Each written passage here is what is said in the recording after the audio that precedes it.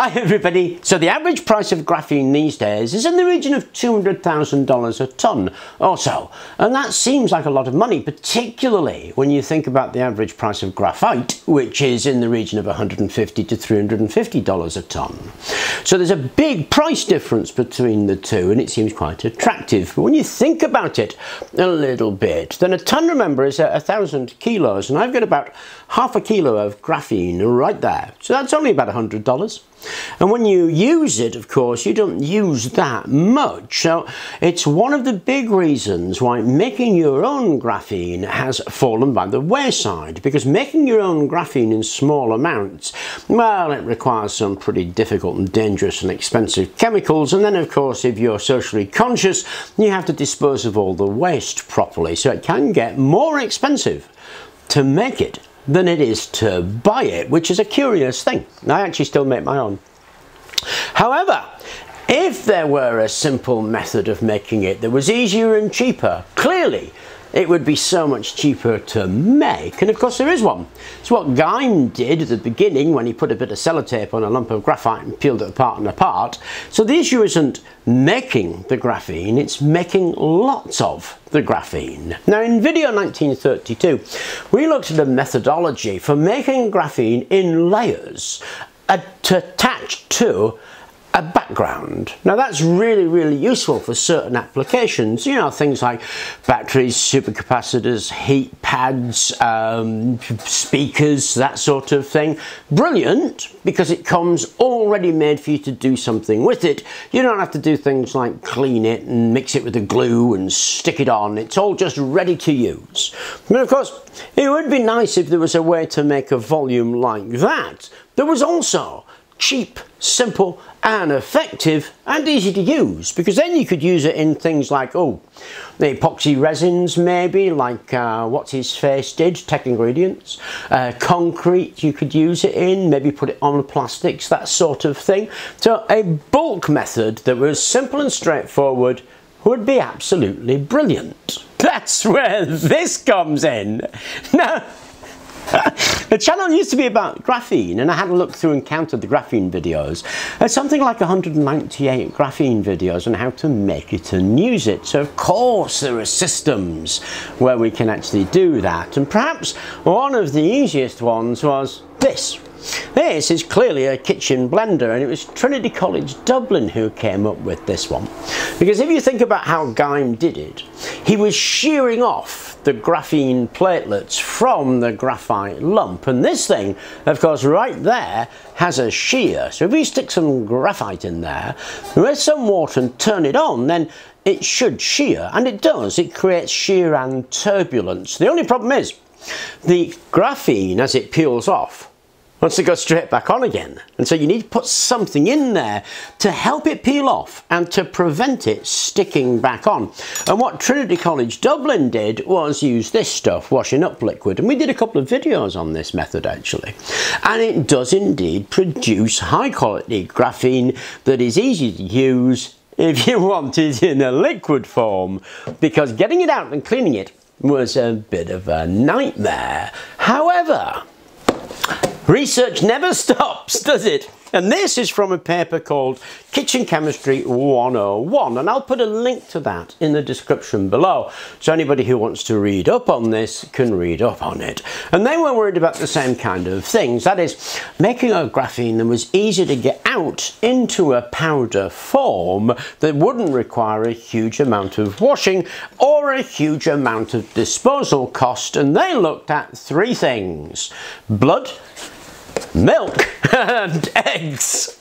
Turns out that the proteins in these materials will act in the same way as the dishwasher soap, with the huge exception of they're easy to get rid of. The proteins in these things are things like bovine serum albumin, lactoglobulins, that's what you find in milk, and these you'll find lysosome and ovalbumin, and that's in the egg white, and in blood you find hemoglobin. And they practiced on these things, and they found actually that the blood, although it worked, wasn't brilliant. So I did think about going down to the abattoir and getting a pint of blood, or even, you know, I suffer for my art, some of my own blood. but I decided in the end not to. So blood and eggs work, just not brilliantly.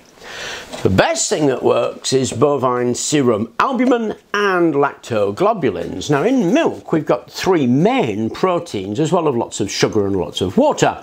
We've got the lactoglobulins, we've got the serum albumin, and we've got casein, which is the stuff you find in cheese. So if you get some milk that has had the casein removed, what you're left with are the two main proteins we're actually after. And of course there is a product where they remove the casein, and it's this stuff, whey powder. This particular bag of whey powder is chocolate flavoured, but out of 100 grams of this, 71 grams of it is the proteins that we're looking for. Now in the research paper, what they found was it was astonishing how lax you could be about this. I mean, sure enough, there were parameters in which it performed better, but it would work with a huge range of parameters, down from next to nothing to 100 grams of this per litre, down from 20 grams to 100 grams per litre of graphite. So it was just this massive range of what would work by sticking it in a kitchen blender to give you high concentrations of graphene in water, because a high concentration of graphene in water is something like 3 to 4 milligrams per milliliter. It's not a huge amount. And they were getting 7 or 8 milligrams per milliliter, which is fast, and they were getting it in half an hour.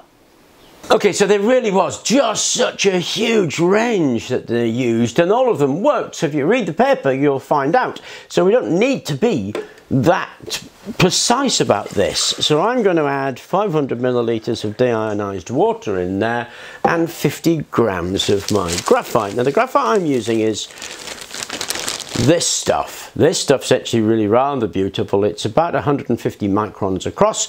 They used anywhere between 45 to 250 microns. So again, the graphene platelet size isn't that important.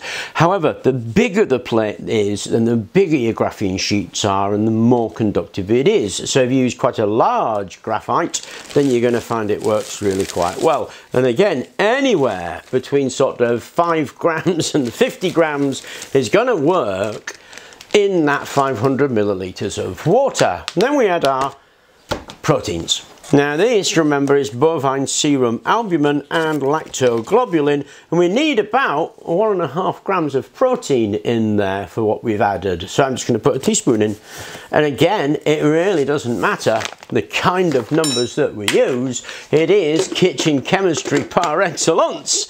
Close that up and we'll give that a blitz.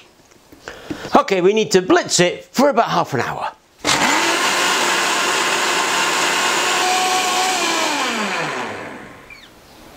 And after half an hour, turn it off. Now it will be foamy because we've put some stuff in there. What we need to do is leave it to separate and to degas, so the gas will just come out of the foam. The heavier particles of graphite are going to sink to the bottom, and we're going to get a black layer in between, which is the graphene. So I've scraped off some of the foam, and there it is. It's kind of a blue-black colour. Apparently it's stable in suspension for about 2 months. If you want to separate it out, you need to centrifuge it 45 minutes at 1500 RPM. Now the proteins which now coat the graphene prevent it from restacking, so you'll get a dry powder that way. If you're going to use this, I wouldn't bother. I mean, it's already really nicely dispersed. Just chuck that in some sand and cement, and you're going to have yourself a graphene improved concrete. To prove that it's graphene, well, you really need a Raman for that, and you're looking for the G and D bands. I'm going by what the paper said. The paper said it's graphene, and I have no reason to disbelieve them. But there we go, a tub full of graphene made from, wow, blood, sweat and tears? No, blood, eggs and milk is the best. In the kitchen blender for half an hour. Don't think you're going to get a better, easier method for a little while yet. So it's a bit of a revelation if you think about it, because you can make graphene from a kitchen blender, water, graphite and blood if you really want to, milk or eggs. Turns out milk works the best, but I suppose if you're a vampire and you want graphene, blood is going to be your option. So I hope you enjoyed the video. As far as using it, well, that's up to you guys. I'd love to see what you guys come up with. But to make it, it's a piece of cake. Thank you very much for watching. Hope you enjoyed the video, and please do remember to like and subscribe.